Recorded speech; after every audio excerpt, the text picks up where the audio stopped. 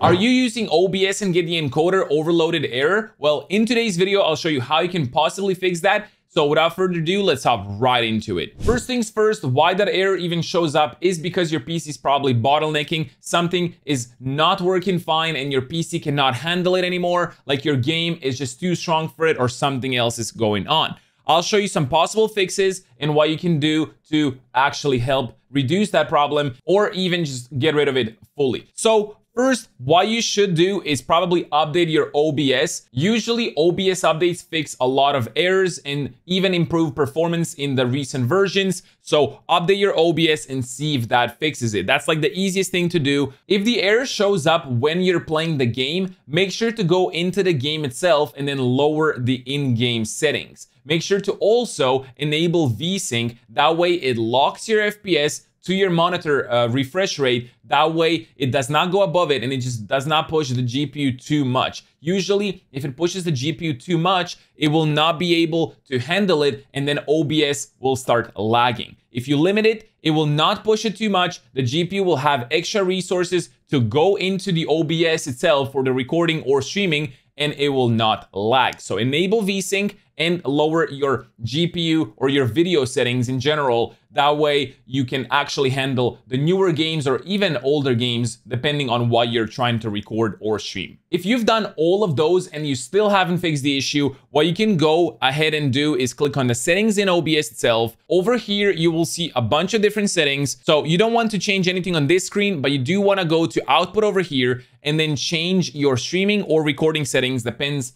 on what you're actually having issues with. So if it's recording, go to recording over here, and then what you can do is change your video encoder. This is where the problem usually starts and what usually happens that causes the encoding overload to, appear. So what's the video encoder? It's basically what is used to encode everything that is being recorded, either your GPU or your CPU. If you have the new NVIDIA GPUs, you'll be able to use the NVIDIA NVENC H.264, which is highly, highly recommended. If you don't have NVIDIA GPU, you might have QuickSync, HEVC or H.264. Try both of those, they're amazing. Or if you don't have any of these settings, you can use X.264, which is the CPU encoder. This is what most people use at the beginning, and they have a lot of issues because the CPU cannot handle both streaming or recording and gaming at the same time.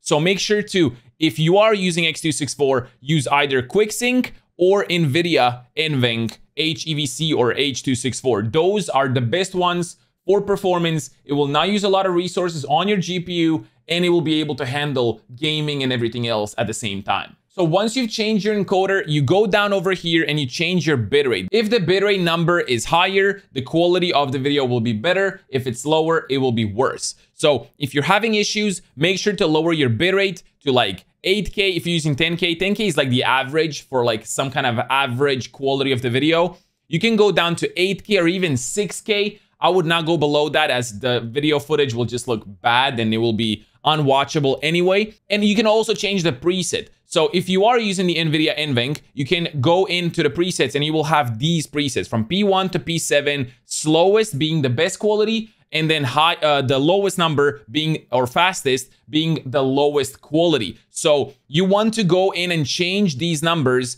depending on when the issue stops. So like just keep going faster and faster and faster until you see the issue stop. Obviously, the fastest you go, the worse quality will be. So find like a middle ground where the footage looks all right and it does not look, too bad. So find the middle ground and then you will be set up over there. You can also change the tuning to low latency or ultra low latency. That way you're not using high quality and your GPU will not struggle as much. What you can also do is go to a video over here and then you will see the resolution. So depending on your monitor resolution, your base canvas resolution should be set to your monitor, which for me is 2K. If you have a 1080p monitor, set it to 1080p. But then the output scaled resolution should be something lower than that if your GPU cannot handle it. So I have it set to 2K because I record at 2K, but if you have like a 2K monitor and you want to record at 1080p, I would highly recommend that. Or even if you really are struggling, you can go 720p, which is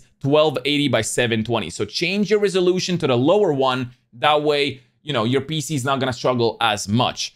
You can use 60 FPS if you're gaming, 30 FPS if you're just recording a talking head video just like this one. You don't need to use 60. So again, if you're struggling, you can go to 30. Maybe that fixes your issue as well. Those are some general things that should help you with the encoding overloaded issue. It's usually caused by the PC bottlenecking, and it just, cannot run the two things at the same time, like recording or streaming and gaming at the same time. So you need to lower some things until it works fine. You can lower some graphic settings or lower your OBS settings. And that's basically it. If you guys like this video, make sure to drop the like. It would mean the world. And let me know down in the comments below if this helped you. Also, if you don't already know, I do stream on Twitch 3 days a week. Link is down in description below. If you want to see more of my OBS guides, make sure to check this video right over here. Anyway, I'll see you in the next one. Peace out and have a good one. Bye-bye.